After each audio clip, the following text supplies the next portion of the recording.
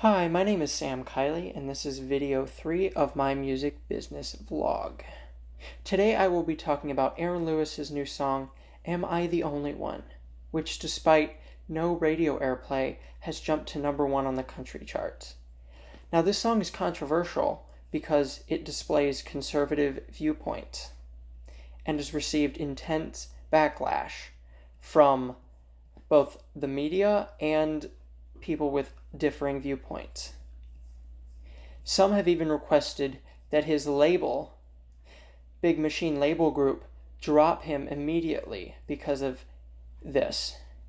Now they responded saying that to drop them is ridiculous because they believe that their job is solely to find unique talent and talent that can thrive in the industry and give it a platform to shine.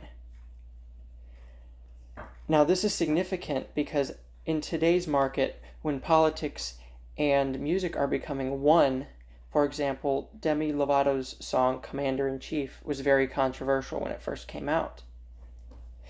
It's showing that artists nowadays are more willing to take risks, but these risks have consequences.